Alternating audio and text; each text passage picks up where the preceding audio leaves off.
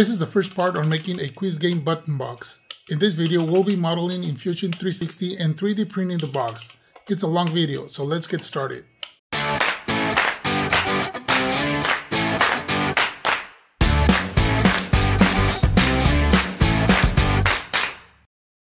Okay, I'm using Fusion 360 to make our button box. So first thing we do when we open Fusion 360 here, we're gonna go and in Origins, we just turn on the light bulb, and that'll show us the origin, which is like the planes. So this bottom plane right here, it's basically the bottom where we're gonna start working on. So we select that, and then we go sketch, and we're gonna create a rectangle. Okay. So it's just a 2-point rectangle. So now we're looking at the sketch from the top view. If you have a mouse with the wheel, and which the wheel is also like they call it the third button or the center button, you hold shift and you hit that button and you can orbit around and look around. If without pressing shift, just the button, you can move around. Okay, so you hit top and it'll line it up. So we go from the center and we'll pull it up. And now, without clicking, we're gonna put in the dimensions, which I already know. I'm gonna make this one 100 millimeters, and the length is gonna be 170 millimeters.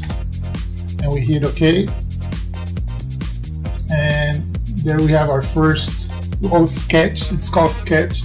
That's what's gonna give the size. If we ever want to change this in the future, we can always come back to the sketch, change the size, and it will change the whole project. So I'll take out the origin, and then I'm going to click here. Well, actually, you know what? I need to see it in a 3D in an angle here. So next thing we're going to do, we're going to go into create, and we're going to extrude. So we can extrude this. This is the height of our box.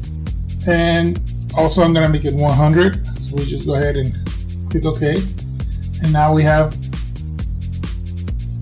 3D box. Okay, I can get rid of the sketch, which is this first square we made. So next thing we need to do, now this is the size. I usually do the fillet, which is making the corners round, but I found it a lot more easier just to leave it like that and do it at the end. This way I can do measurements exactly from the edge, which I know the size of it. So well, next step we're going to make here, we're going to select this face. See, just when you click just one part of it, it will select the face. We select the top face, in this case is the top here.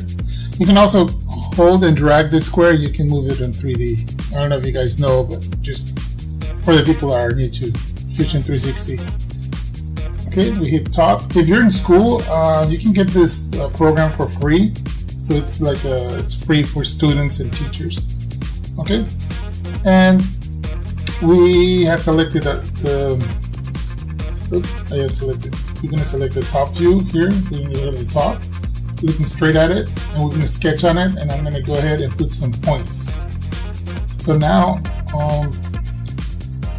it's asking me where do I want my points. I want them closer to the edge, but I want to have enough space to put in the wires and the cables and the switch in there. So the hole, I know the hole is going to be 28, and then this snaps. So I'm pretty sure I'm hitting the middle here. So I'm just going to put it around here, and then drag, and just put another one over here. I don't know the distance. To do that, we're going to hit the letter D on the keyboard, and then we're going to click on our point, click on the edge, pull it down. I mean, not holding, just click, pull down the mouse and click again, and then it will ask you how, like, the distance between this hole and the edge. What's the distance you want between them? I know my button is 28 millimeters, so I want at least half of that from the edge. So I'm going to go 15. I'm going to round it off. So I'll go, I'm sorry, I want 15 plus the radius of my button. I know the diameter is 28 plus the radius, which diameter is half of the, radius is half of the diameter. So I know the diameter is 28, so it's 14. So I got 15 plus the radius, which is 14. I could also type in 29, but I mean, that's a trick. If you don't want to do the math, you can do the math on there. It'll do it for you, like kind of like a calculator. So I know it's going to be 29. So same thing here. So I'm going to here, pull it down, and it's going to be 29. Now I know because it's the same over here. So once I get my buttons here, I know what size they're going to be. Also, I need another button for the LED lights to come on once you press the buttons. So I'm going to go ahead and just put sketch point. I'm going to do another point here and another one here. Okay. We're going to center this later on. I'm not going to move those. I want to see how big these sizes are. So I stop sketch. Now here's my sketch. If I turn it on, I can see the buttons. I click off. So basically, once I turn on the sketch we just made, you have access to them. So I'm going to click on it. I'm going to go ahead and create a hole. You can also hit H. Now it's asking you how deep. You know what? I totally forgot about that. Let's go here, hole, and you're gonna go cancel. We have a solid right now. First thing we need to do is make it make a shell which is empty inside but with a wall. So before we keep going on, we select the whole body, and by that we hit bodies here and body 1, which is the whole thing. I'm going to get rid of the sketch for now, and now I have selected the whole body. Everything's selected. Now this is a solid. Now to create a you're gonna modify it and go shell. So just in the description there, it's asking you, like, it's gonna ask you the size of the shell, of the thickness. So I know I wanted 4 millimeters. That's strong enough to make it rigid enough for people to like be slamming their hand against it. So I go 4. So I know it's here I can do an extrude, and if I put it just down, see how if I hit OK, see, it's a shell, it's empty. So I'll just undo that, and I know I have a shell. Okay. So now we go back to our sketches.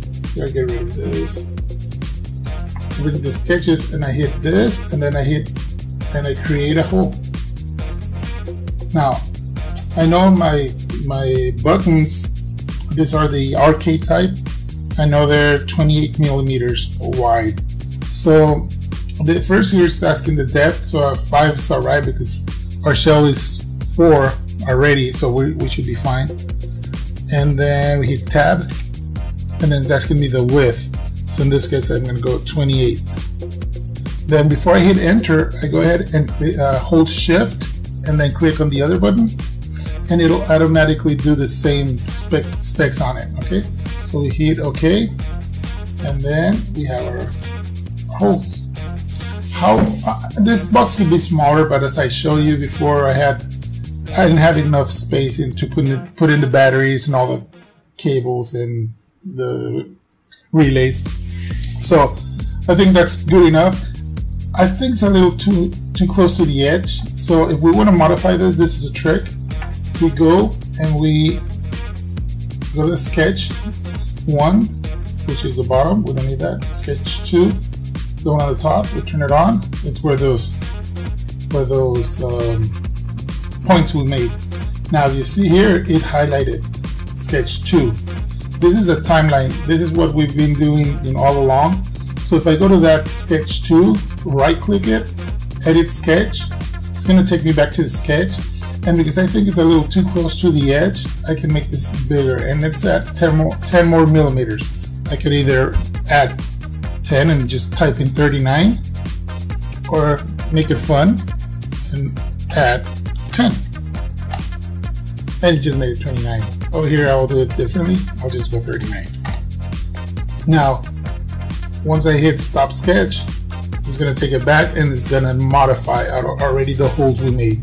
This is a really useful tool for everything. I can even change the width of this box. I think I need it a little bit longer, a little bit smaller. I go to sketch 1. I go ahead, edit sketch, and then I make this longer. When I hit stop sketch, the whole body is going to be longer, and because we placed this point here a distance from the edge, so it doesn't matter how big is the box, that hole is going to be whatever the 39 millimeters from the edge. So if I make this box 300 millimeters long, that hole will still be 39 millimeters from the edge. So it's a useful tool. I mean, you should get used to using it. It makes like all this going back and modifying a lot easier. Okay, so next thing we're gonna do is the holes for the LEDs. And again, that's pretty simple. We'll just go and create a hole, and we're gonna tell it I want it here and here, and we can always come back over here until it's only. Oops.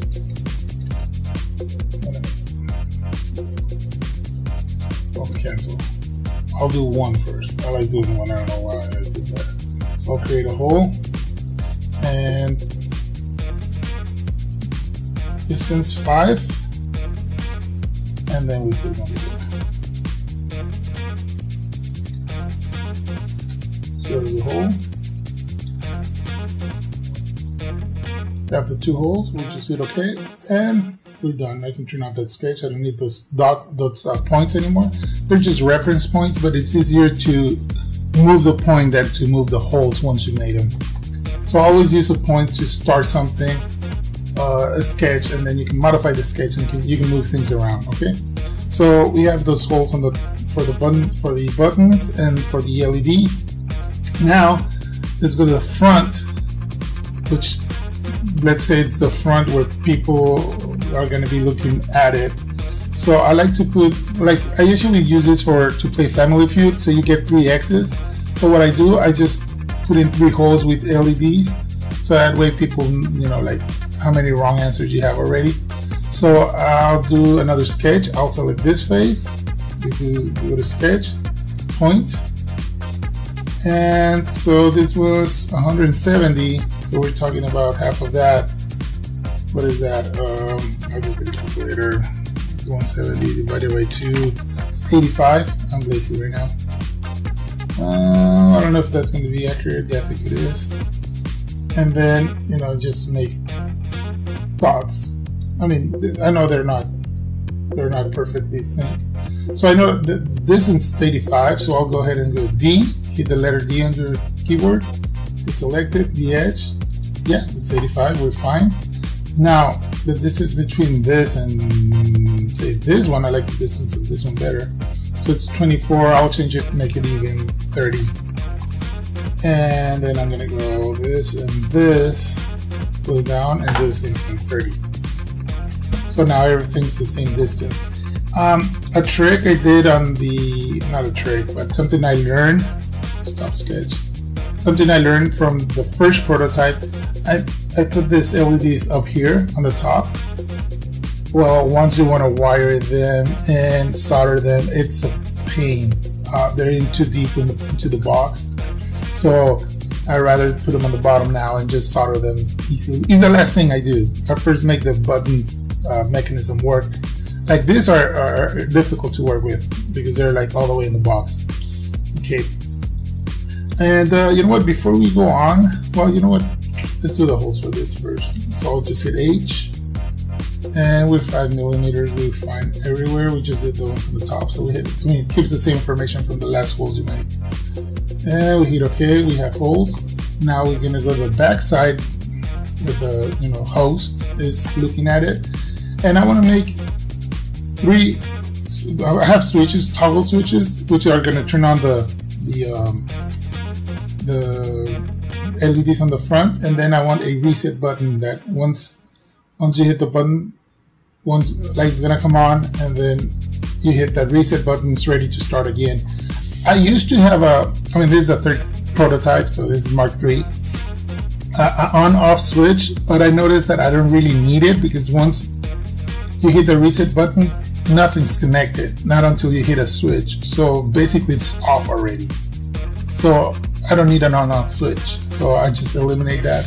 So now we need to make 3 holes here and 1 hole here over here. Let's see.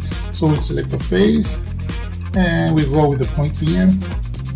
And I don't think I need to talk in this. I'll just fast forward. You guys can see how it goes.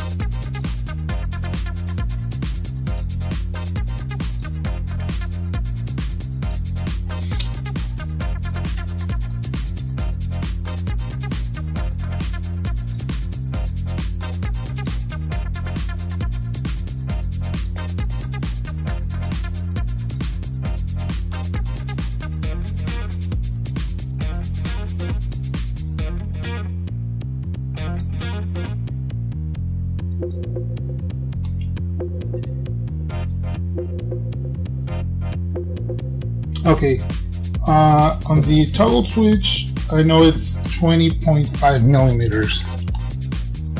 Okay, I don't know if that's the distance. Yeah, that's the distance. Okay, 20.5, and then oh no, I'm sorry, that was that was used to be the on-off switch. The toggle switches are 6 millimeters. Okay, there you go. I'll just select it for this and this, and 6 millimeters wide, and we should be fine. Okay, just looking back on that sketch, get that point right here, and my reset button is 7 millimeters wide, so I'll just hit hold, and there's the option there already. Oops. So I'll just make it 7 millimeters. I hit OK. Let it update. So we have those 3 button holes for the switches on the back and the reset button. Okay, next thing I want to do, we're almost done. So we got the switches, we have that. Now we're going to make the lid on the bottom. Now there's a trick here. We go to the bottom, we select the plane, we go to construct and create an offset plane. So now if you look, there's a plane on the bottom. I want to move it up exactly 2.5 millimeters. That's the width of the lid on the bottom, but I'm going down. I want to go up and hit OK. Now, what do we got here? I'll show you. The plane is not really cutting through, but it's through our box. Now I want to cut through the box, so I hit select that plane, which is construct over here. I can select the plane here, and then we're gonna go and we're gonna where is it? Oops.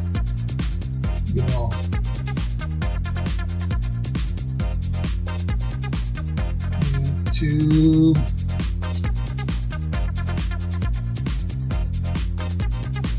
gonna modify and split body. Now it's asking me body to split, so I'll go to body. So hit this one, body to split, and split width's already selected. So if I hit OK, and then I get rid of my. See, there's a line. Now I have 2 bodies. I have the lid, and I have the top part. So, but you know what? I forgot to do something before this, so I'll go back and get rid of all those things I made. There's the plane, and actually I can leave the plane. I'll just hide it. I want to make holes for the screws. So what I'm going to do, I'm going to look at the bottom, and I'm going to just sketch at the bottom. And again, we'll do points. Makes it a lot easier. And I'll do point here. Yeah, that'll be fine. And because it has the snapping feature, it'll snap it automatically. Get it there.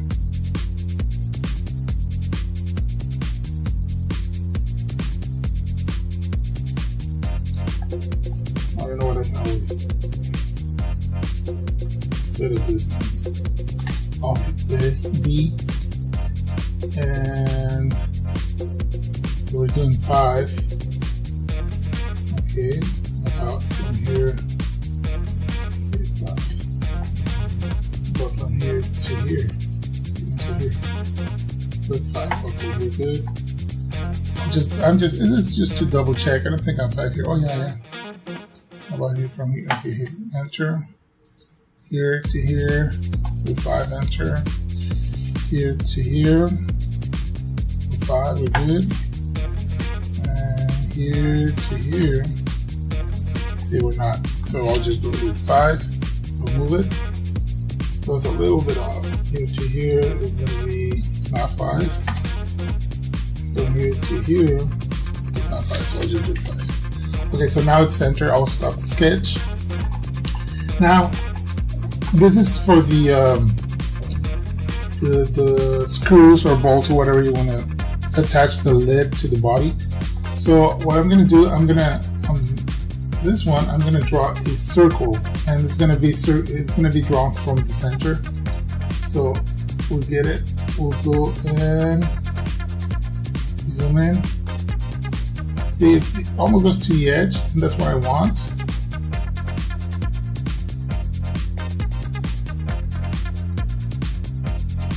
Be good right there. So what I'm going to do, I'm going to go ahead and shift and click on the other points. Well, it doesn't matter. I'll come back and fix them.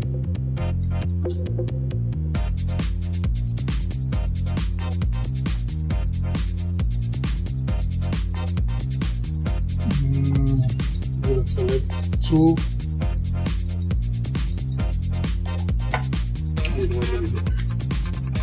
Should have done this before. I'm going to go back. I made a mistake, and I will not delete or edit out this mistake. Learn from my mistakes. Okay, so I'll go ahead and select all the points first, and then sketch a circle.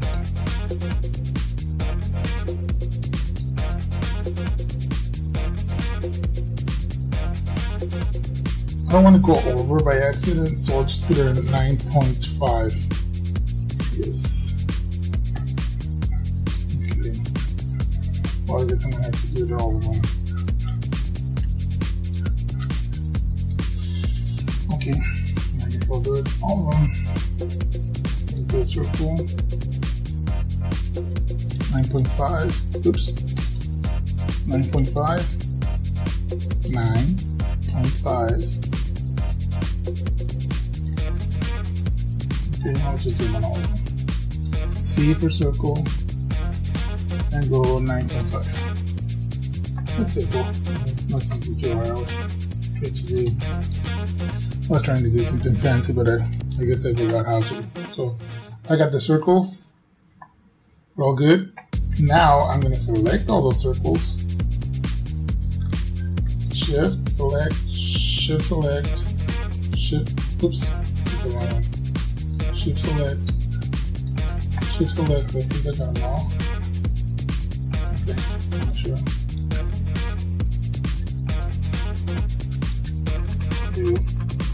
And we're gonna extrude. Create extrusion. Extrude. Okay, if we extrude, oh, come on. Okay, I'll do that. I guess you have to do it after the fact. So we can create an extrusion, or we can go in.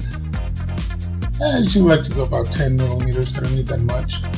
But it's going to cut into the material. You see here, there's an option that says cut. You really have to join. Now what it does, it's creating an extra body which is going to be joined to the body itself. Okay, So you know what? I'll go 15 millimeters just to be safe. Let me see, 10 millimeters. Yeah, 10 millimeters. It's fine. So we go ahead and click it. And now on the inside, let me see if we can see it from the top. Oops, I hit the wrong button there. Cancel. I don't know what I was doing. On the inside, you can see the corner over there on the top of the box. See, we have that extra material where we can screw it into the body. I just want to double check it's not going to get in the way of that other switch. Let's see. Now we're fine. We're fine. Okay, so this is the bottom, and there's extra material there. Now what I need to do, I need to go back to that sketch of the points. See? Now I want to make a hole that's going to go in, and the hole for the screw to actually drive in. Okay, so we hit that. Let's create a hole. Now this hole, I don't want it that big. There's an option here. I'll do it over here. And to start with, let's see. Let's go back. I made it 10, so I don't need it that long. Well, it doesn't really matter, does it? No, it doesn't matter. What I want to do is the width. I'm going to make it, let me see. Let me look at my notes here.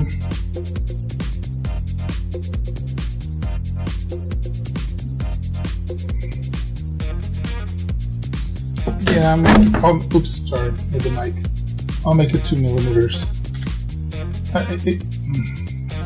No, I'll make it 1.5. Like, yeah, 1.5. Even though the 3D printing, it kind of like, it's not super exact, but it'll be enough space for a screw to like drive in with the threads. So I'll just hit that, okay? Now we should have a hole, like a really small hole in there, where the threads of the whatever screw you're gonna use are gonna.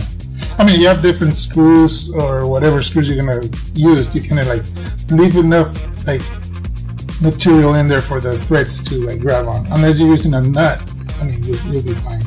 So we still have the points here.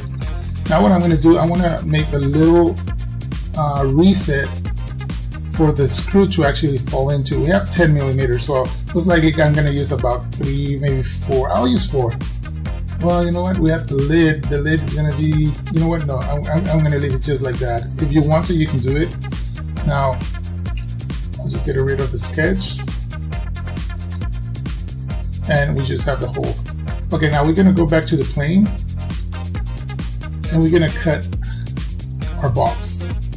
Okay? We're going to cut this box. Now we're going to select the plane and we're going to split body. We're going to select the body we're going to split and we're going to hit OK. Now, get rid of this. I won't need it anymore. Now I have 2 bodies. So I have the top part and I have the lid, the bottom part. Now I have the holes. That's why I wanted to do the holes first before I split it. That way both of them have the holes. See? Now you're gonna notice something. There's no hole. Well, see, we made that split 2.5, and remember our shell was 4, so there's still like 1.5 material between the two. And this is the trick I came up with out of necessity. I don't want to go ahead and modify everything again. So what I'm going to do, I'm going to hit this face and I'm going to extrude. And I'm going to extrude up. And see, I don't want to go too far where I cut the holes for the LEDs. So I'll try -8, a little bit more, -5. Okay, that's, oops, okay. Oops, there we go. Okay, that's enough to make the hole and not cut through the holes on the LEDs. So I'll just hit OK. And now, if I leave it like that, I mean, you can leave it like that, and it's going to be shorter. There's going to be little material for your threads to go through, which is okay. but we're still like, we have 5 millimeters of material or height we're taking off. I mean, this will work fine. If you want to leave it like that, it's fine. But I want to get those 5 materials back because I'm not using the whole face now. We're going to select this face. Oops, not that one. This face. See? It has a shape and everything. All we have to do is extrude it back 5 millimeters. And we have our original height back. But now we extruded that of this face, not the plain face. So now if I turn on the lid, everything is perfect. See? Okay. And now, okay, that should do it. Now I want to do one more thing. Everybody's going to be slamming their hand on here. So I want to make all these edges smooth. You're going to round them off, and I'll go ahead and, very careful, hold shift and select all the edges I want to work on. And like this. I'll work on the lid after the fact. Well, you know what I can do? Oh yeah. Yeah, I'll do it. It's gonna have a little pain in the butt. Oh. See, I'm doing all this holding shift, that way I don't lose the selection. And here. And here. And here. Oh, let me get it. Here. That's a turn blue. Okay. We got all the edges. I think so. Underneath the bottom, I wanted it that flat. So instead of, you can go and modify. You can do a chamfer, which is flat, or you can do a fillet. I'll do a fillet, and that's a little more round fillet. See? Here, let me show you. I can exaggerate it, and it's going to go through the material. A little bit. That's 10 millimeters. That's fine. It looks nice, but I think we're going too far. You can see some holes here on the edge. So let's see, 5. It's all right, but I want it to look a little bit better. So I'll go with 7. It's round enough. But we have to be careful because we're going to print this upside down. This is going to be the bottom. This is going to be on your plate of your 3D printer. So be careful not having those too big of an angle here where your machine won't be able to do it. I think I'll be fine. You know what? I'll be a little bit safer and go 6.5. And I think that's all right. See, there's you can choose a type you want to hear. Rolling doesn't make a lot of difference. This is nice too. See, setback. Roll back. You know what? I like this setback. I think I'm gonna go with that one. I like it. I'll just hit OK. And guess what? It's done. Okay. So all you have to do now is save your project. I'm gonna go ahead and save it. 2-button. Oops. 2-button quiz box. I'll just call it that. And it's saved. When you do it here on Fusion 360, it saves it on a cloud, so you always have to have that account. But now that this is done, I'm going to go to body 1, right click it, save as STL file. It's going to think a while. It's going to do the meshing for you. Don't move anything. And just hit OK. And then delete body 1, go to body 2. Oops, here, over here. And save an STL file. Yes. And we're done. So now we're going to have to go to our Cura slicer and see you there. Once we're in Cura program, the slicing program, it It's going to tell us there's 11 hours 37 minutes to print, but first we have to orient this in the right position. We want this flat part on the top to be on the bottom, so we're going to flip it upside down. So we just click on it, go to rotation, grab the axis we're going to want to rotate this with, so it's 180 degrees. We let go, and there it is. Make sure everything against the bed is red, so that means it's flat against the bed. So sometimes it means the 180 by accident, and then it's crooked, then you have problems.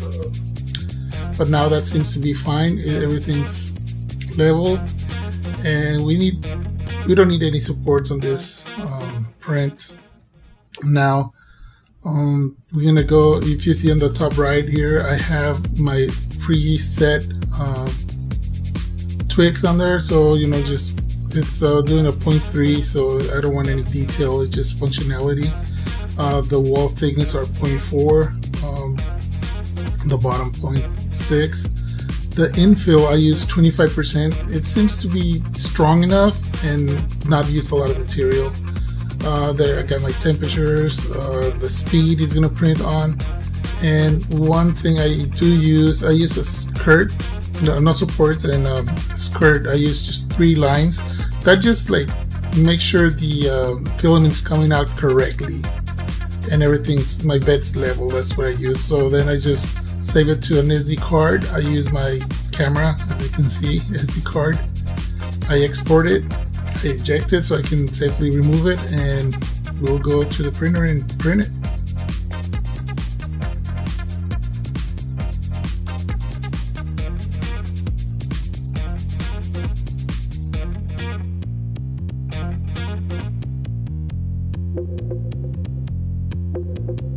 Extra footage and STL files are available in my Patreon page. Don't forget to like, comment, and subscribe.